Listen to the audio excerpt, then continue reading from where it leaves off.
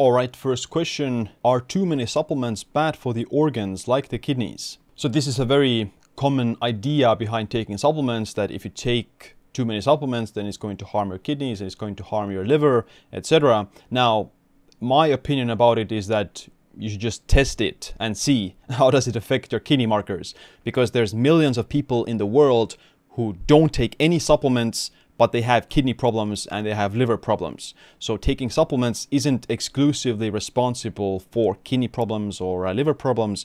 It all depends on the particular context, the individual, and what's the actual outcome. So there's always some amount of unexpectedness or randomness as well in this. So some people might react to certain supplements in a negative way that increases their liver enzymes or worsens their kidney function. So the most important thing is to just measure yourself and see, because if you don't measure, then you don't know if a certain supplement has a negative effect on your kidneys. Now, theoretically, yes, certain supplements can negatively affect kidney function. And the most notorious ones usually are like creatine, which the myth is that creatine causes kidney damage, which isn't the case. Creatine might worsen kidney function in people with already existing kidney dysfunction, but it's not inherently going to cause it. So again, you need to measure, and depends on the individual.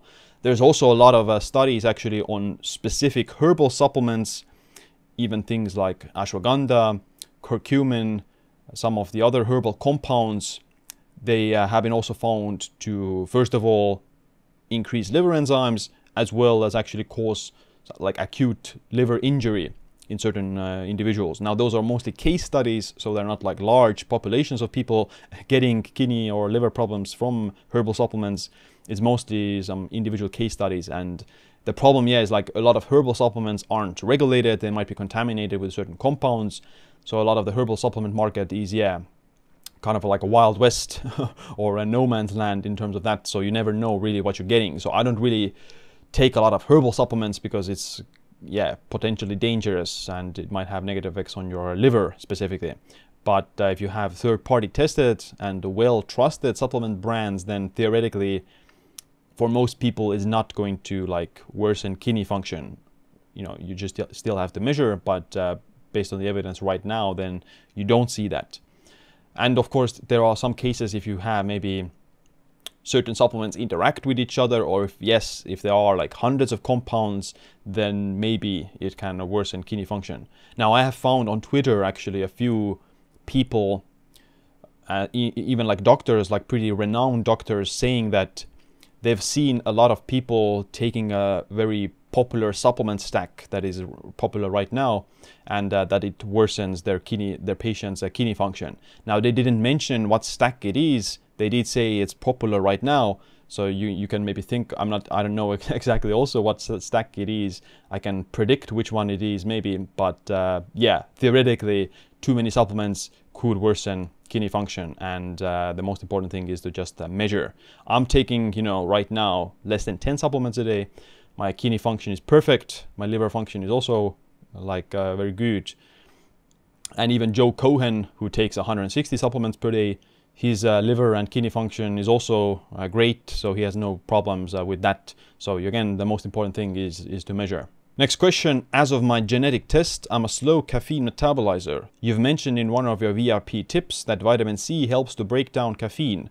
What are other things that help break down caffeine? So yes, the unfortunate situation is that there are genetically fast metabolizers and slow metabolizers of caffeine. And I'm a fast metabolizer, so I can drink coffee even very late in the evening and I'll still sleep very good. Whereas other people, yes, they drink coffee in the morning and even then they get insomnia or something like that.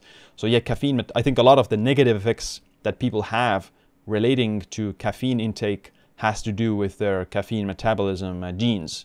So if you are the slow metabolizer, then you tend to get more anxiety, you tend to get more heartbeat problems or hypertension effects from and insomnia effects as well from caffeine. Whereas if you're a fast metabolizer, then most of the fast metabolizers don't get any negative effects because they metabolize the caffeine very fast.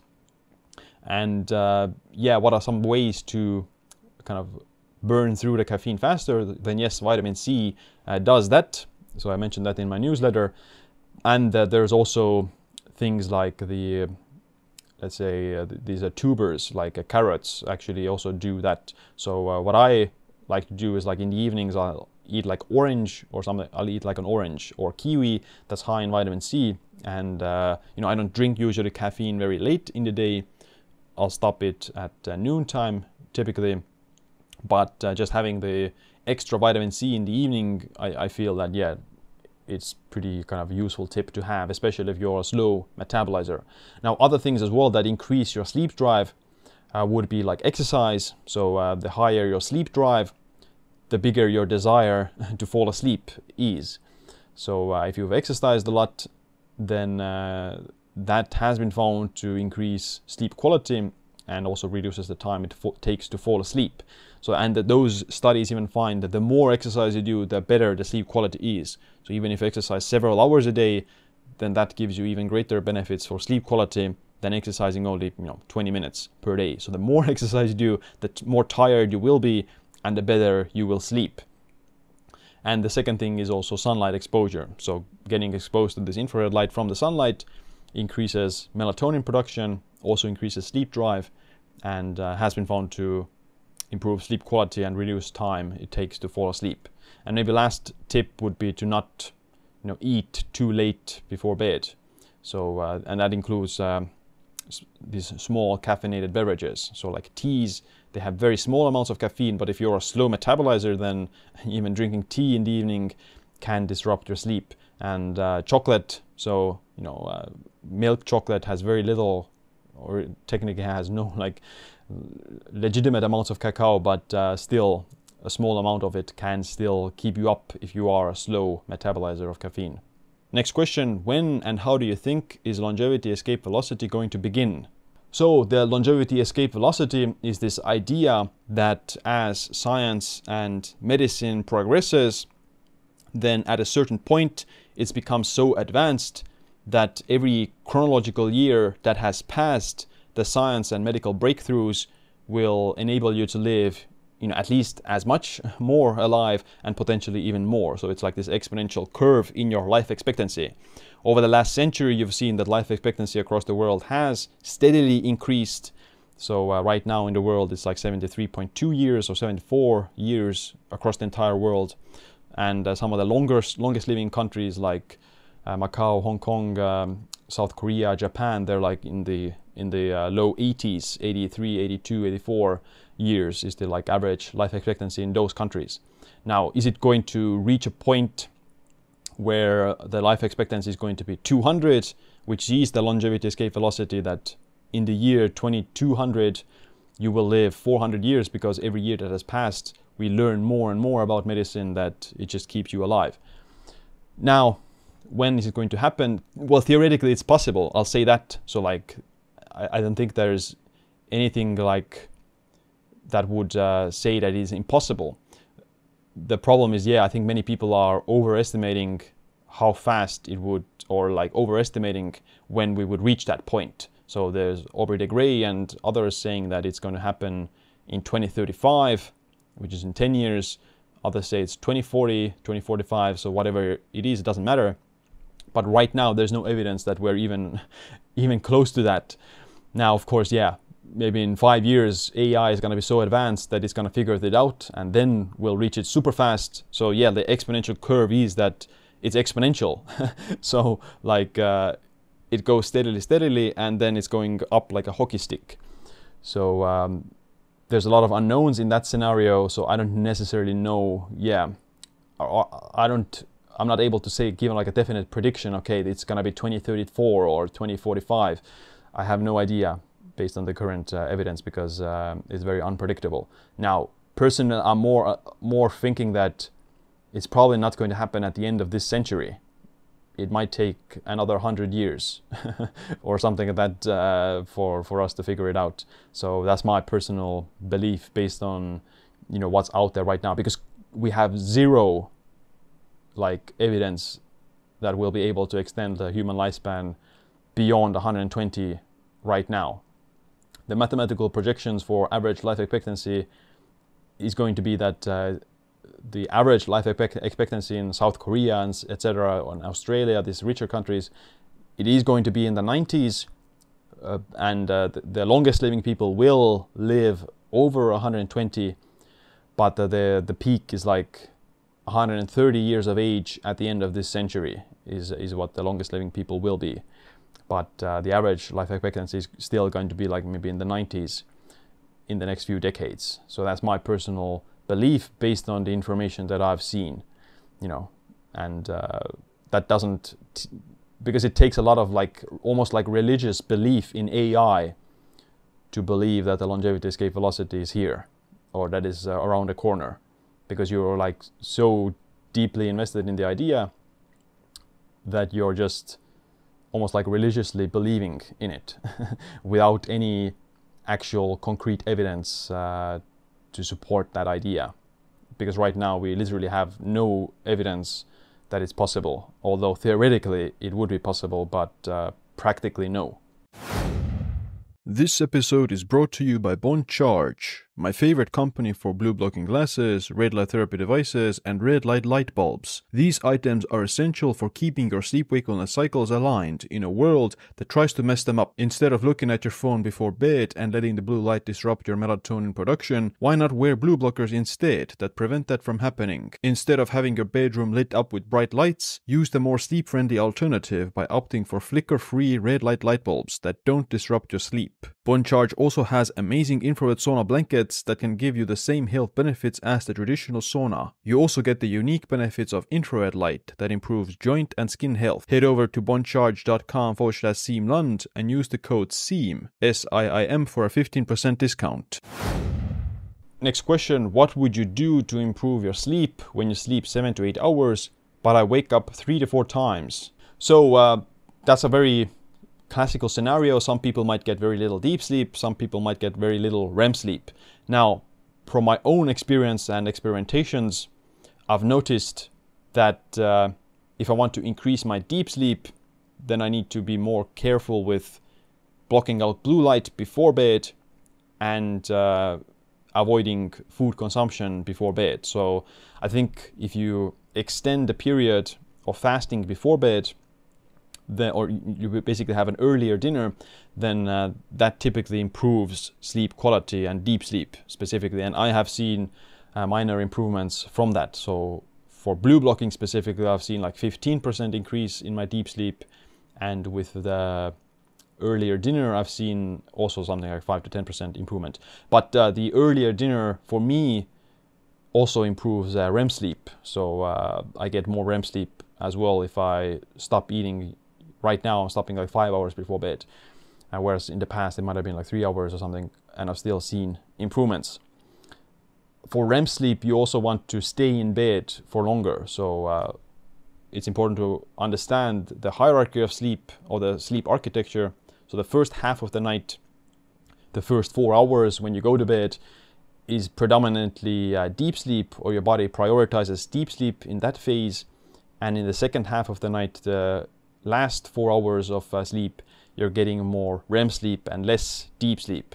So if you're suffering from either of them, either REM sleep or deep sleep, then you need to look at which end of the sleep cycle are you compromising in. So like if you're compromising in the beginning of your sleep stage, which would be getting exposed to blue light and going to bed at the wrong time and maybe eating too early or too close to bedtime, then those are the things that will improve your or reduce your deep sleep quality. And for REM sleep, it mostly comes down to similar things like food intake improved my REM sleep, but what improved my REM sleep was also staying in bed for longer. So if I wake up too early, I get out of bed, at like 5 a.m. or something, then yes, my REM sleep is going to be cut short. So yeah, like if you are waking up too early, then that might explain the low REM sleep. But for deep sleep, I would investigate more into like the blue light, the things that immediately impact your deep sleep in the beginning of the sleep cycle. So like you can take magnesium, glycine, theanine, something like that to block blue light, and stop eating at least 4 hours before bed. I would try it out. Next question: what's the biomarker or bodily function that you most want to improve that currently doesn't have a proven method of rejuvenation? So me personally, I don't have any like massive problems in my blood work or other health markers that I would want to improve. You know, I have mentioned I'm trying to get my homocysteine better, which is already, you know, in the good range. So homocysteine is a risk factor for heart disease. If it's too high, then it can cause endothelial dysfunction and inflammation. My homocysteine was 12, which is slightly above what would be optimal. So you want to get it below 10. 5 is the lowest risk, and something between 5 to 10 is kind of the sweet spot. And I've gotten my homocysteine below 10 right now, so it's working, and you know, I'm happy with it already. So I would try to get it even lower to like 5, and for that I'm just increasing my trimethylglycine intake, TMG. So I was taking 2 grams of TMG per day, which got me below 10, and now I've increased it to 4 grams of TMG per day. So I'll measure homocysteine again and see if it even reduces it further. So homocysteine is very affected by genetics. It's affected by methylation, even affected by exercise. Like exercising increases your homocysteine levels, and I exercise a lot, and you know, I might have some like suboptimal methylation genes as well. So yeah, I might have to take larger amounts of TMG to reduce that. And there are other people who also exercise a lot, but they have just lower homocysteine levels for whatever reason, for some other genetic reason. So it's a very like individual dependent marker. There's, from a dietary perspective, there's not a lot of actually foods that would like worsen your homocysteine unless you are like super deficient in B12 or some other B vitamins. Yeah, it's interesting that it's determined a lot by genetics. Now, when the second half of the question, like, is there any bodily function I would like to regenerate or that doesn't have currently evidence or proven methods of regeneration? So I'm just going to answer what would be beneficial for humanity as a whole, not me. I think if we were to able to like reverse coronary artery calcification and atherosclerosis, then that would just extend average human lifespan by at least 5 to 10 years, and it would also eliminate or reduce the burden of the biggest bottleneck in people's longevity, which is heart disease. So most people in the modern world will die to some form of heart disease, and it can happen in your 60s or 70s. So it doesn't happen very late. It happens pretty early, relatively speaking, in your life expectancy journey. So if we could find a way to regenerate like arteries or something, or help to reverse coronary artery calcification consistently and like in great ways, or like in effective ways, then that will be the biggest like longevity breakthrough right now for humanity, at least in the short term. And right now there are like a few supplements that you can find, reverses calcium scores or improves endothelial function, or reverses soft plaque or something like that, reduces soft plaque.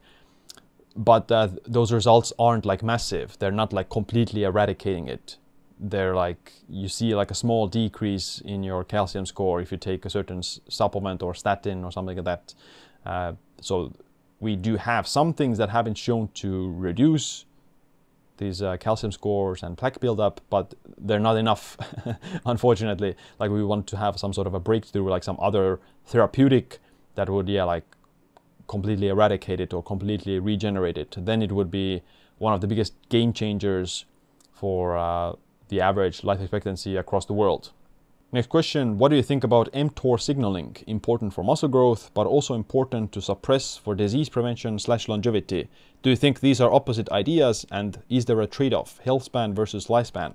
Yeah, this is one of the age-old questions, or one of the main theories of longevity and aging is the mTOR signaling theory, that mTOR expression accelerates aging. And there is pretty compelling or very consistent studies in animals that yes, excess mTOR signaling is linked to different cancers and shorter lifespans, and suppressing mTOR with like rapamycin or calorie restriction or something else like that extends animal lifespan. And that, I think, is pretty widely accepted that it is the case in the longevity like scientific community.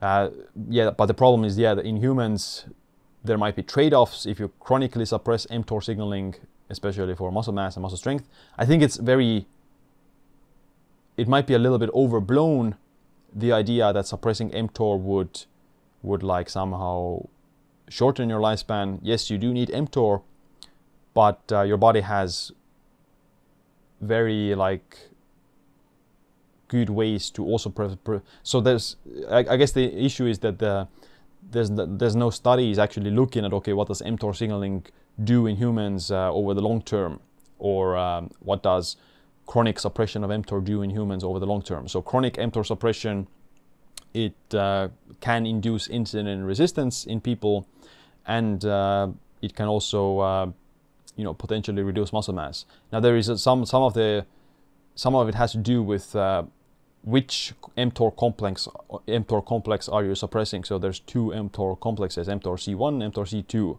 If you suppress mTOR C2, then that has been found to potentially increase the risk of insulin resistance, maybe even like can have negative effects on bone density, but not with mTOR C1.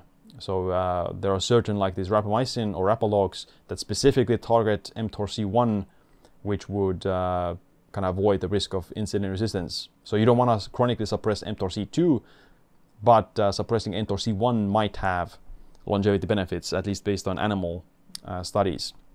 Now, whether or not you want to suppress mTOR with rapamycin or something else, I wouldn't do it right now based on the evidence.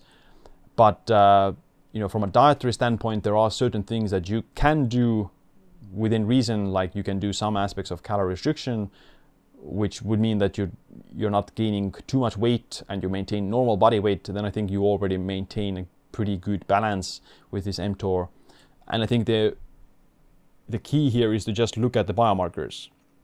So there's no biomarker specifically to assess mTOR activation, so you don't know, are you expressing too much mTOR, are you under expressing mTOR, but there are a few like proxy biomarkers that you can use as well. So like IGF-1, I think it's a pretty good marker for assessing the growth signaling in the body. So too high IGF-1 levels are linked to cancer and heart disease, but too low IGF-1 levels are also linked to increased frailty and increased mortality. So you could think, okay, you can use IGF-1 as a proxy to know, are you in this excess growth state or are you too catabolic?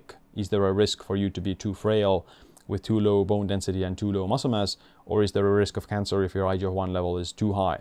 And there was a recent 2023 meta-analysis that looked at what's the optimal range for IGF-1, and it's like 115 to 130 is the kind of sweet spot for the lowest risk. And if your IGF-1 is like 300, 400, then that might be, I would want to kind of reduce it to into the 100s at least. Now, if your IGF-1 level is like below 100, then chances are you might be too frail, you might have too low muscle mass, you might not eat enough, you might be malnourished.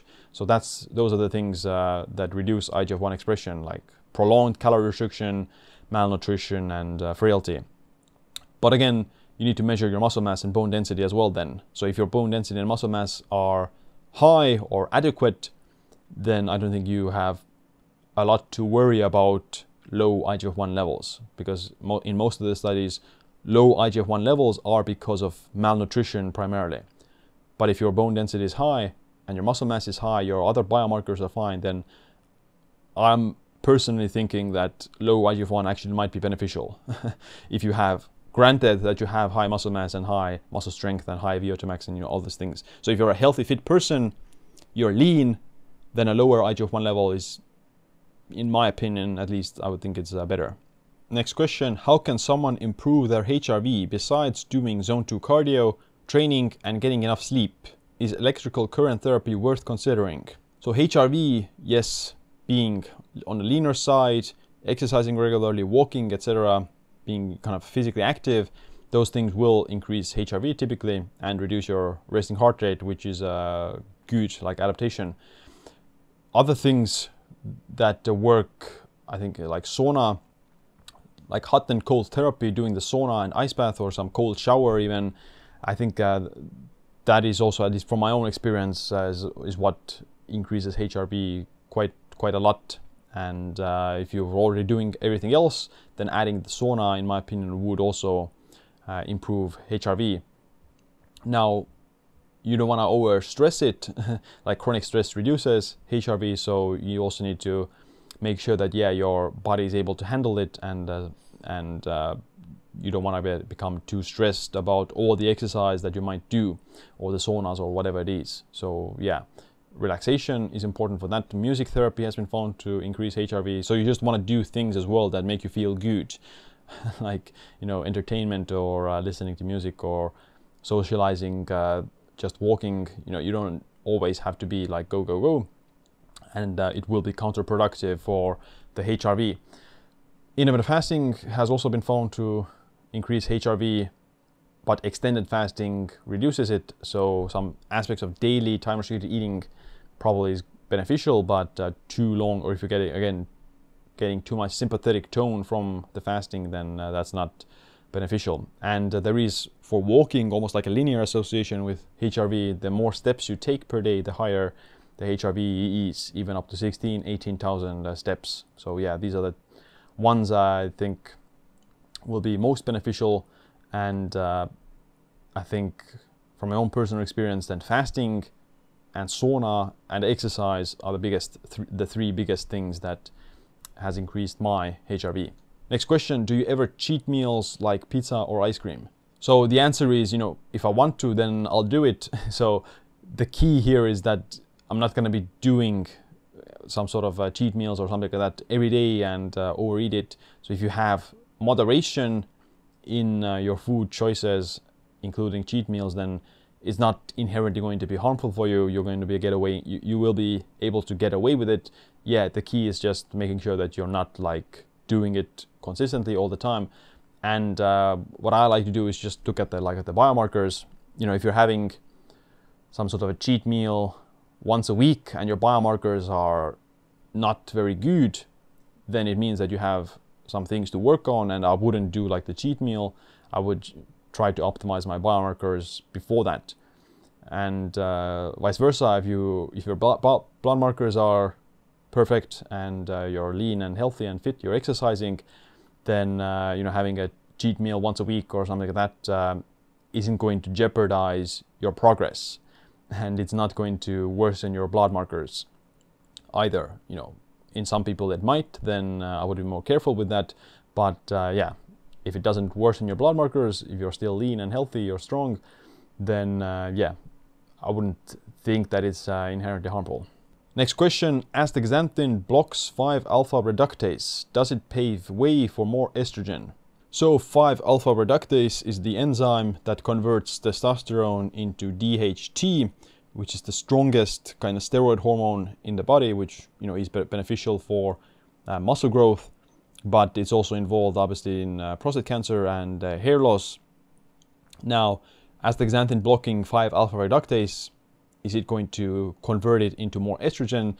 Then logically no. So like just or there's no evidence that it would do so. And there's actually evidence that the astaxanthin actually might increase testosterone levels as well. So there's actually at least one clinical trial where the combination of astaxanthin and saw palmetto extract resulted in greater testosterone levels in men. So if you're looking at the mechanistic pathways, then you might come to the conclusion of that, but there's no at least right now, no evidence of that. And blocking that 5-alpha reductase, actually might be, from a longevity perspective, might be more beneficial.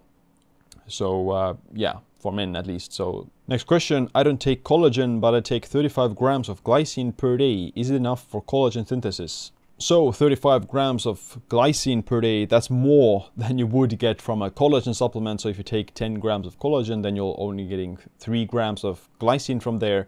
So yeah, you'll be getting 10 grams more, or 11 times more glycine from this glycine stack than the collagen. Now, glycine E is one of the most important amino acids in collagen synthesis, and I think you would see some benefits potentially. The thing is that the collagen peptides have unique bioavailability and unique absorption that probably isn't replicated by glycine alone. So at least from the studies, then the collagen peptides are the ones that do work, and glycine supports collagen synthesis. We might eventually get some studies like looking at glycine supplementation and skin anti-aging or whatnot. But yeah, I just prefer to base the decision on, okay, what are the studies out there right now? So right now we have the clinical trials on collagen peptides that they work for skin anti-aging, and that's what I would still use. Now you can still use the glycine for the other reasons. So you still want to get more glycine than from the collagen peptides alone. You want to get the glycine for glutathione, you want to get glycine for creatine synthesis, bile acid synthesis, bile salt synthesis, heme synthesis. So yeah, there's many reasons why you want to get more glycine. And lastly, you also want to get the glycine for the methionine balance. So most people are getting too much methionine, and excess methionine, increases visceral fat. It might worsen insulin sensitivity, and in animals it does also shortens their lifespan. So reducing that, or achieving a better glycine and methionine balance by increasing glycine intake, I think is beneficial for most people. Next question: what are your opinions on the supplement Pterostilbene for longevity? So Pterostilbene, it's another stilbenoid which is in the same family as resveratrol, and it's thought to have similar effects as resveratrol. And the only difference is that Pterostilbene has greater bioavailability than resveratrol. Some people might think that it's even better than resveratrol. Now the problem is that there's not a lot of clinical trials on Pterostilbene yet. It has much less evidence than resveratrol, and there's no evidence that it's going to extend lifespan in animals either. So there are a few clinical trials on Pterostilbene have shown that it's kind of safe or orally tolerable, but it does reduce HDL cholesterol and increase LDL cholesterol as well. And in one of the studies, they found that Pterostilbene supplementation reduced blood pressure while increasing LDL cholesterol. So I think the totality of evidence just shows that, there's no real benefit to Pterostilbene as of now. So, it even increases LDL, which I wouldn't say is a positive thing, especially if it reduces HDL at the same time. So yeah, I wouldn't take Pterostilbene. I think it's pretty kind of useless based on the evidence right now. Next question: essential supplements for vegans. So there are, only a handful of supplements that you're definitely going to benefit from if you are on a vegan diet. They're, B12. I think every vegan should take a B12 supplement. Most omnivores are also actually B12 deficient, and the most reliable method to prevent that is to take a B12 supplement, especially if you are on a plant-based or vegan diet. And the second supplement probably is creatine for vegans. So yes, your body makes a certain amount of creatine. You can make some creatine from glycine, but a vegan diet doesn't contain that much glycine, and it's much easier to just supplement 3 to 5 grams of creatine. You're getting way more even than you would on a carnivore diet. So it's hard to get 5 grams of creatine even on a carnivore diet, unless you're eating something like 4 kilograms of meat or 2 kilograms of herring, something like that. So even vegans and omnivores both would benefit from a creatine supplementation. And the last one I would maybe so it's not so the problem is there's no vegan collagen supplement, and you're obviously not getting any collagen from your foods either if you're on a vegan diet. You are also not getting a lot of methionine from the vegan diet, so your demand for glycine is also theoretically lower, but I think most vegans still would benefit from increasing glycine. So just taking glycine, because you can't take collagen, I would just take 10-15 grams of glycine as a supplement if you are a vegan. So these three I think are the best: B12, creatine, and glycine. Next question: in your opinion, what's the best way to prevent cancer? So cancer is a unfortunate disease because you could be otherwise healthy and not visibly sick and still get cancer, whereas if you're overweight and not exercising, etc., then you know you're increasing your risk of heart disease and diabetes and Alzheimer's, whereas with cancer is something like, yeah, like even like relatively healthy and visibly healthy people can still get cancer. So I think the most important thing to prevent cancer is to do routine checkups, just to go to your doctor and ask for checkups for certain cancers. And obviously there's different tests to do, and detecting the cancer early enough is the most powerful way to avoid it getting serious. So, and early detection is the key here. And it also depends a lot on your age group. So if you're 20, then your doctor is never going to like do some sort of a cancer checkup for you, unless there's something wrong in your blood work or some other like serious health conditions that you might have. So yes, like you should try to start, let's say, monitoring certain key biomarkers for that, and doing like routine checkups, definitely in your 40s, starting in your 40s. Next question, how do we improve skin elasticity? So skin elasticity, the suppleness of the skin declines with age, and collagen supplementation, collagen peptide supplementation has been found to increase skin elasticity. Skin hydration also declines with age, and for that the hyaluronic acid supplementation has also been found to support that skin hydration as well as skin elasticity. So the best skin anti-aging supplements that I think have been proven to work are collagen peptides, hyaluronic acid, and astaxanthin. So astaxanthin at 12 milligrams a day also, first of all, it protects your skin against UV radiation, and it also has been found to support skin elasticity. So yeah, these are the supplements I'm taking, and I think do work. And drinking regular water, sleeping enough, and having a good diet, all those things are also obviously quite important. And the last question is, do periods of calorie deficit harm your exercise performance? The most logical answer is yes, because if you're not eating enough food, you're kind of undernourished and deprived of energy, then yeah, you're not going to be performing at your peak or not at your best. And there's certainly a lot of like truth to the idea that under-eating calories will make you lose muscle and make you lose strength. But what they find in these calorie trials, these 2-year randomized controlled trials on calorie restriction, is that the calorie restriction does reduce muscle size, but your muscle strength stays relatively the same, and kind of the quality of the muscle increases. So your muscles have like less volume, but they're like fiber for fiber stronger based on the volume, so to say. Like it's just the ratio of strength to muscle increases, or the quality of the muscle increases, because you're just carrying less muscle mass in that sense. So I think prolonged calorie restriction, yeah, like if you're under calorie restriction for years, you will lose some strength, you will lose some muscle mass, but you can maintain it quite adequately, granted that you're doing some form of resistance training and you're eating enough protein. So the resistance training is the biggest factor for muscle strength and muscle mass, and to maintain it especially. So if you're ever in a calorie deficit, then you should always do some form of resistance training. You don't want to go crazy with it, because if you're like very catabolic with your exercise, you're just lifting weights for hours every day, then you will lose muscle and strength because of that. But moderate like amounts of resistance training with still pretty high intensity, that would be the best for maintaining muscle. So what I like to look at is that, yes, I'm going to reduce my weight a little, or I'm expecting to lose a little bit of strength, so I'm having to reduce the weight I lift by maybe 5 kilos, but I'm not going to be starting to lift half the weight I used to, because that's a signal for your body that it doesn't need the muscle strength anymore, and you're going to lose the strength much more. So you still want to perform as intensely as you were before the calorie restriction, but you can just naturally expect to lose maybe 5 to 10% of your strength.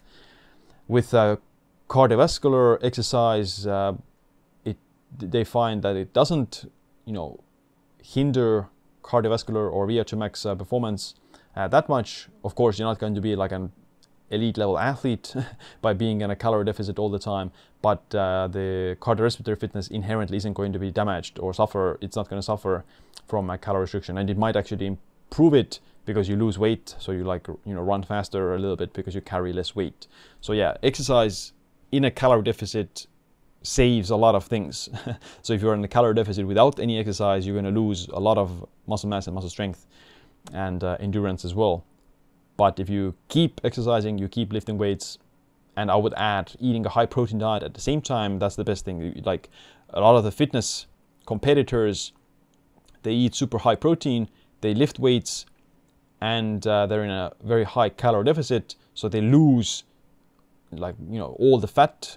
They lose a lot of fat in the process, but they're still pretty strong. You know, they're not as strong as if they're bulking, but they're still strong, relatively speaking, when we're talking about, or if you compare them to like the average people. So yeah, high protein, exercise, lifting weights and cardio while in a calorie deficit is very good to do, and it will maintain most of the physical performance that you had before.